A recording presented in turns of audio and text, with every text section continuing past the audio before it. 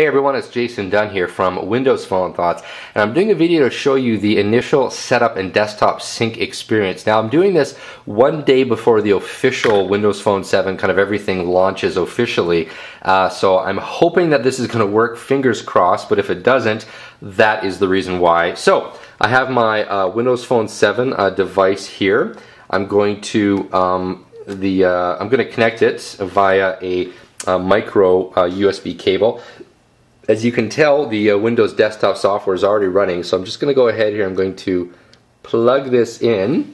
So now it is connected, and now on the desktop we're just going to kind of watch what happens. So it's installing device driver software, and it's going to take probably just a couple of seconds here. Let's see if we can pop that up. So as you can tell, what it's doing right now is it's installing device driver software. So I would assume after maybe 5 or 10 seconds here we'll have Windows, the Zune software should identify it. So this is Zune desktop software. It's the Zune 4.7 software, and so you need to have 4.7 software in order to synchronize with a Windows Phone 7 device. Now I should point out right now that it's searching Windows Update. In the background I'm actually uploading one of my previous YouTube videos on Windows Phone 7. When I'm uploading YouTube videos, it essentially kills my network performance, and so anything that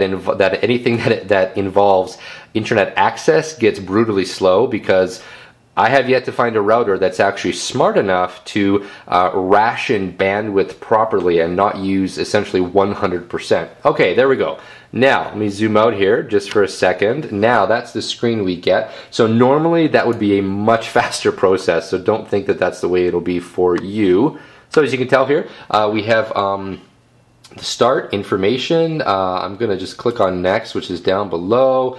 It gives me an option that says, what do you want to name your phone? I'm just going to be, boring and leave it at the LG prototype name. Remember, again, this is prototype hardware. This is not final hardware.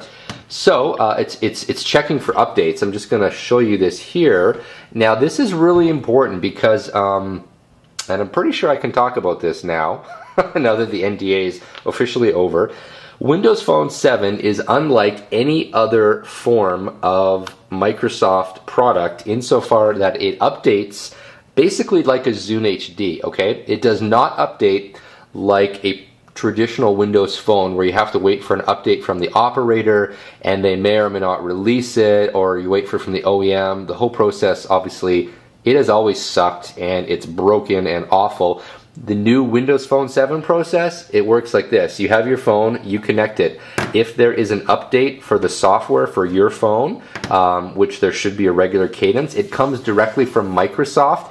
It downloads using the Zune software, and you don't have to do a hard reset. So essentially all the pain points about previous phones are completely gone, okay? So that's basically it. Now, let's take a look at what it's telling us here. So basically it's saying, hey, what do you want to sync? Click on collection above to see the media on your computer. And then it says to sync, drag and drop things to the phone. So, okay, well, yeah, pretty straightforward.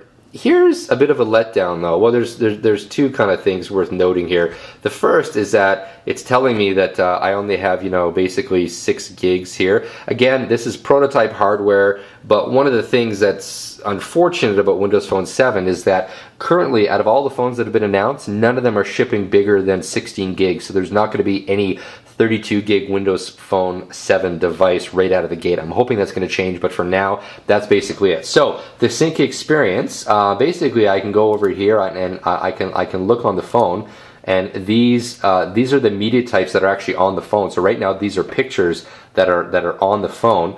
If I want to, let's just say I have a Maroon 5 album here and I want to synchronize it to the phone, I just drag it and I drop it onto the phone, and then that's it. It's going to synchronize. So I can go over here to my phone, and I can go over here to music, and then boom, it looks like, yeah, it's like 60-70% done, and then that's it. So now all that music and that album that I synchronized over, it is now on my phone, right?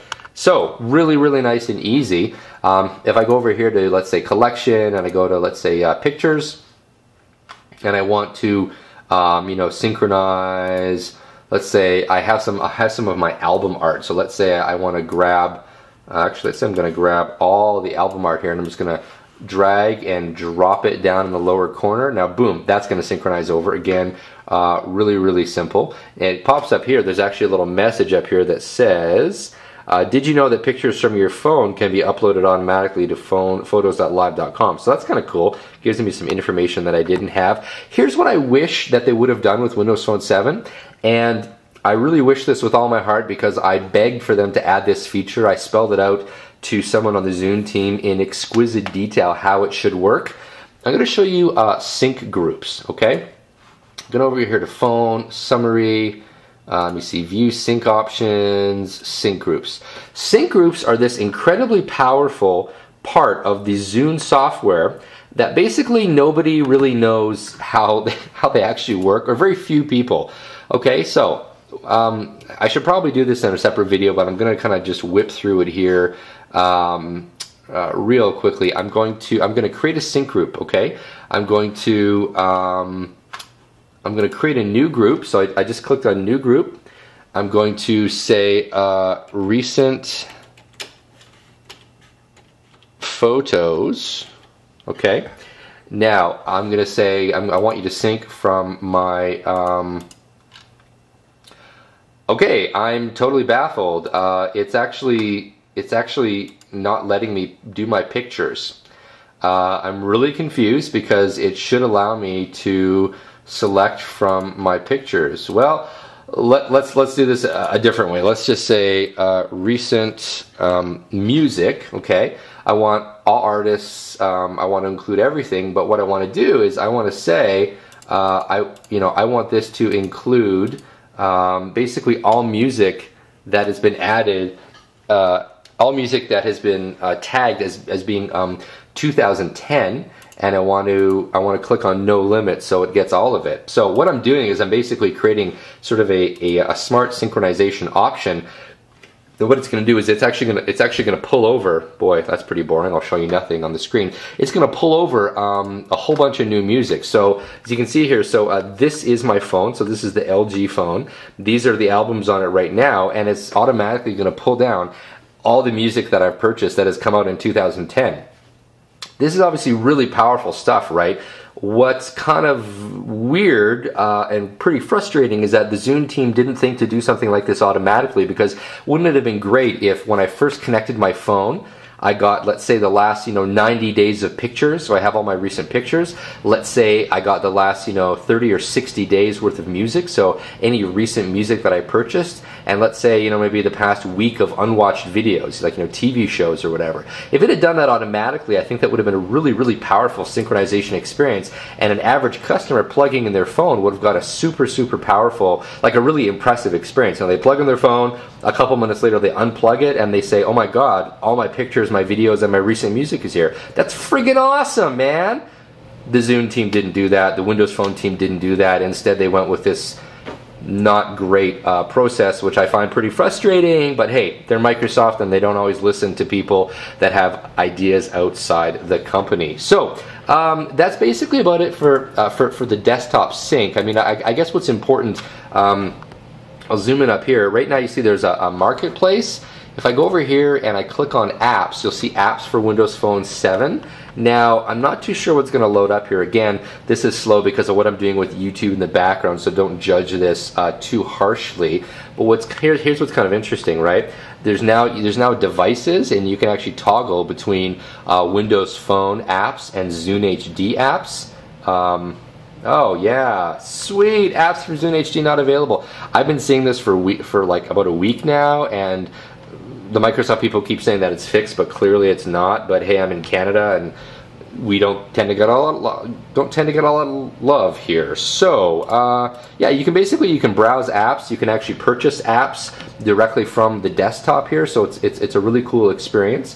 Yeah, so that's it basically for the Zune desktop experience. This has been Jason Dunn from Windows Phone Thoughts. I hope you've enjoyed the video, and please stay tuned for even more coverage. Thanks for watching.